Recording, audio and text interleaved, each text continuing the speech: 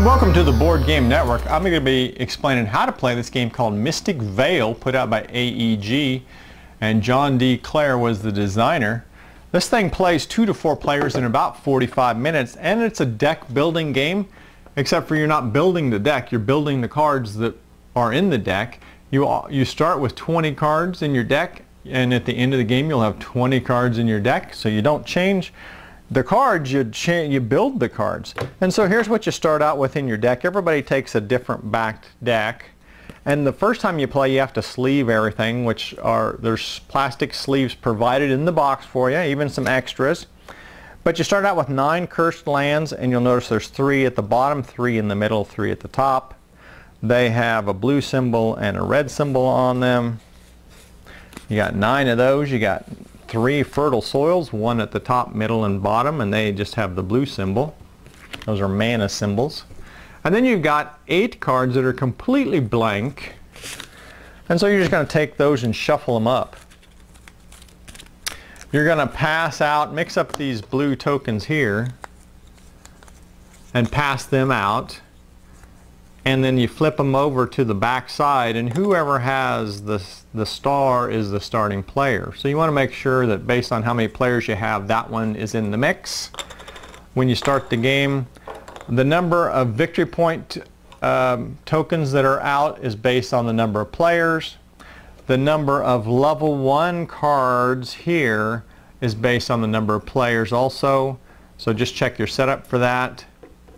The level 2 and the level 3 cards you just play the whole deck on. And the difference is you've got a single dot for level 1, a double dot for level 2, a triple dot for level 3, and then your Vale cards, you just mix those up and set those out. And these are mixed up also. These are level 1 and they have a 1 on them in the lower left hand corner, and the level 2 has a Roman numeral 2 in the lower left corner. So you mix those up, flip 4 up.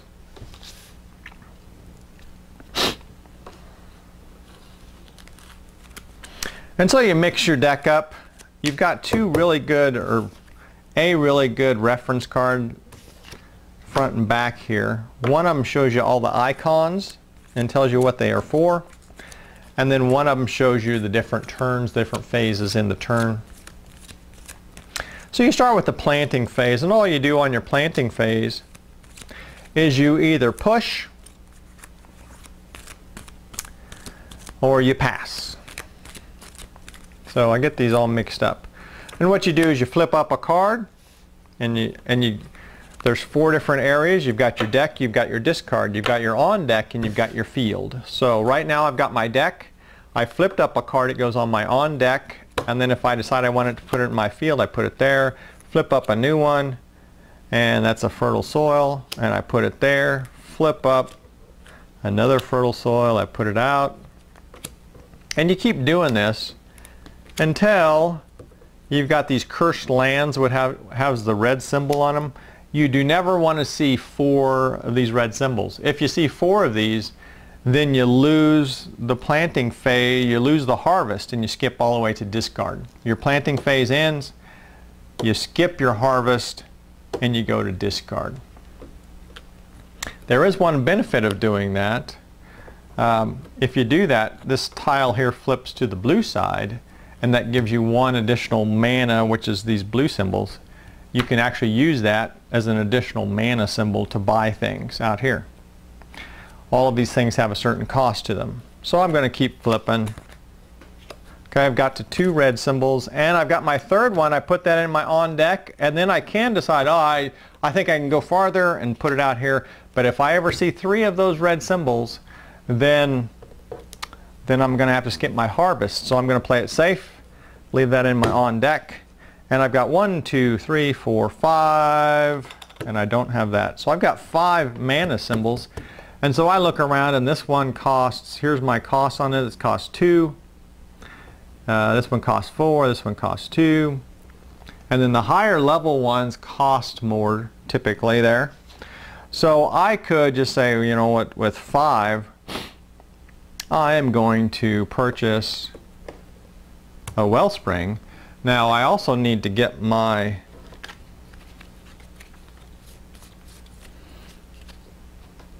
So, with my 5 mana, I can purchase anything out here that I can afford, and I also have a deck of fertile soils, and the fertile soils cost 2, and you can just go through them and pick out whichever one you want, or more than one. You can only do 2 purchases of these cards here per turn, and you can only do 2 purchases of Vale cards per turn.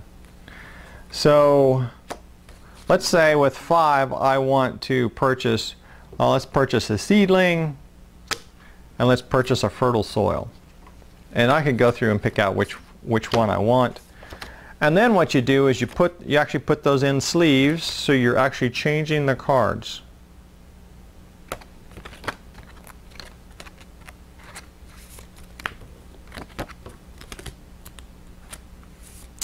And then those get picked up, go to the discard,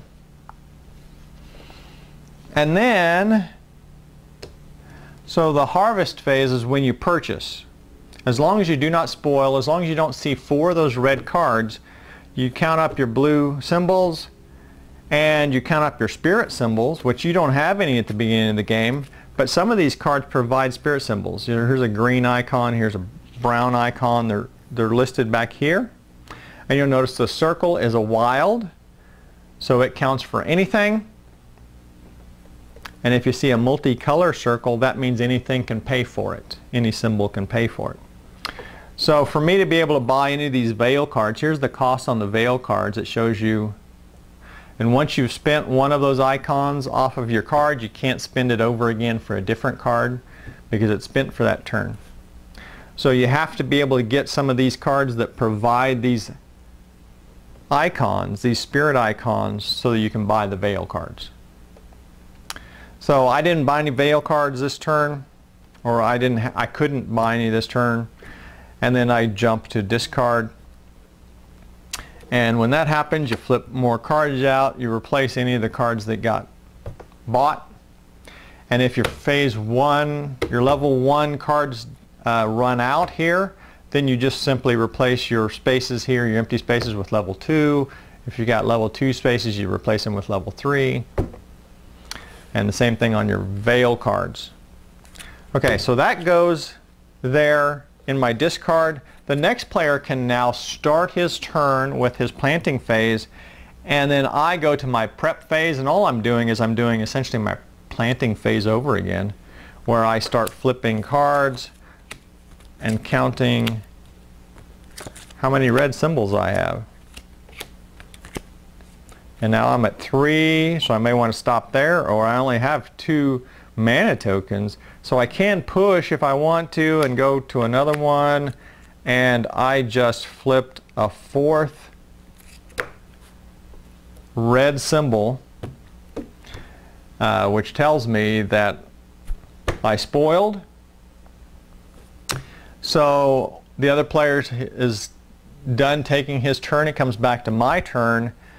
I have done all of my, essentially I've done my planting phase here, and I can't do a harvest, I can't buy anything, but since I spoiled, I flip that blue side up. These get discarded, and I go into my prep phase. The next player goes into his planting phase. So I'm going to flip up, 3 cursed lands in a row. Nice. And then another cursed land, 4 in a row. Okay, so I'm just going to stop there, and the next player gets done. Next player comes back around to me, and it's my turn. I've got 3 mana symbols plus my 4th one, and let's say I want to buy a wellspring.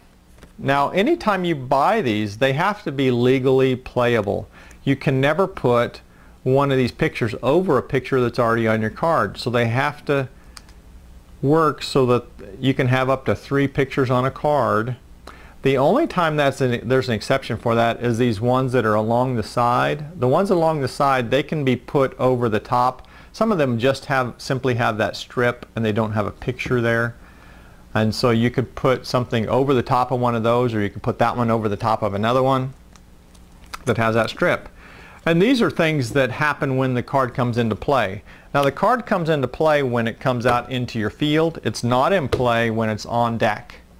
The only thing on deck that matters is the red symbols, or the green symbol, not this green symbol, but there's a green tree, a growth symbol, and that growth symbol essentially subtracts one of your red symbols. So you can actually get more than that red symbols out there. So let's say I bought that. I go into my discard because I don't have anything else I can do. The next player goes. We flip up a new card here. There's one of the tree symbols that subtracts. So these symbols over here is what this card provides. And this is a benefit here too. And you have to watch because some of these have things that are written on the picture. So when you're flipping these down and covering them up like this, you can actually cover over something, and you have to remember that you can do it. So I ran out of cards, so I just reshuffle and continue to go.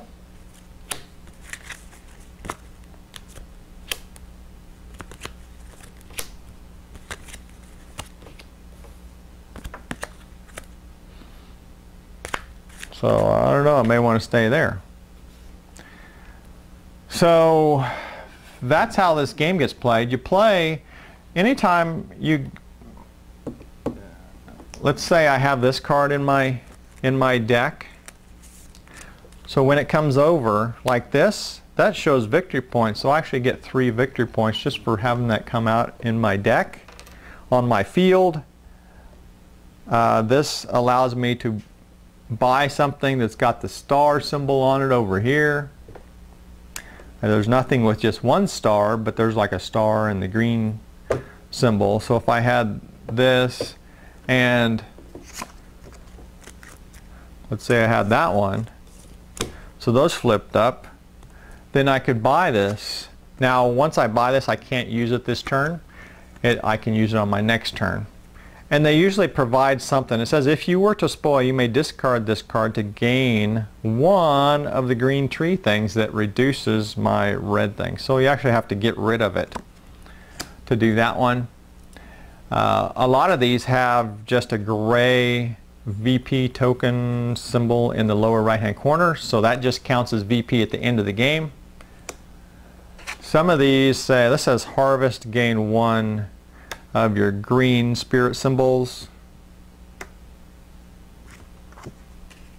So it allows you to buy other ones. So some of these allow you to buy other Vale cards. Gain 1 permanent growth symbol. And it says you may not have more than 1 copy of this card.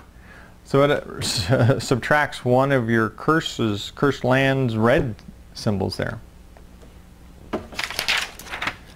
So, you know, that's essentially how you play this game. You're passing or pushing, and watch for your reference cards here because they essentially tell you everything there is to play in this game, everything there is to do. So you play until you run out of tokens, and then whoever, you go ahead and finish the round based on who the first player was. You go ahead and finish the round. And so anybody else that needs VP tokens, you're just going to get them from the box, the leftovers from the box. And you're going to count up your VP tokens at the end of the game. Plus you're going to count up your deck, any that are in your field, any you're on deck. All of these, your Vale cards, you're going to count up all the victory point tokens in there too. All those gray ones. You are not going to count these ones that are on the left that you get when you play the card. You're going to count the gray ones that count at the end of the game. And then you simply total that up, and whoever has the highest total there is going to win the game.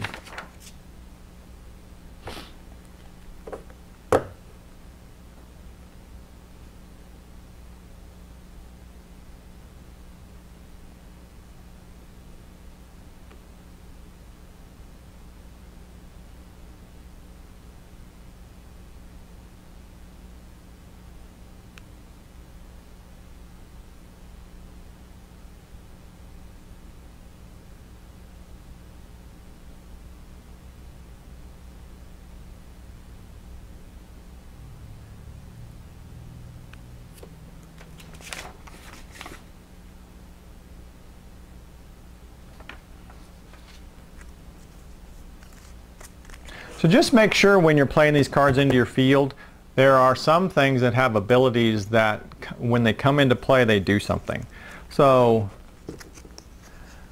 some of them let you discard a card in your field. So when you play that, you can choose to discard a cursed land and flip over more cards. This one says this card is worth 1 victory point at the end of the game for each. And it shows you a whole bunch of symbols on this card. So it allows you to, whatever symbols you put on the other 2 spaces in this card, you get victory points for that at the end of the game. So there's all kinds of little symbols running up there, or abilities running up the side. It says when played you may discard any other card in your field. So let's put that one on a card and show you how that works.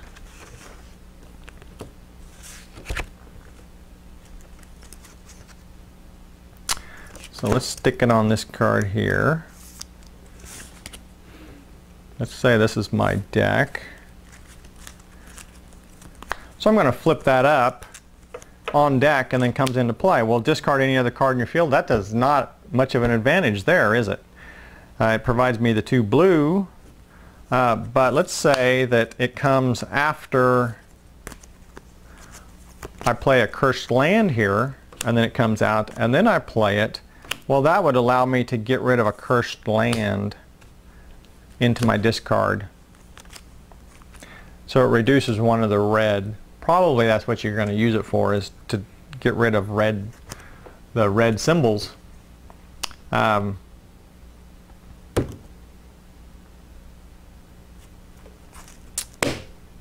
Anyway, that is how you play Mystic Vale. It's a brand new game. Just came out here this year. Make sure you tune into all of our videos here at the Board Game Network.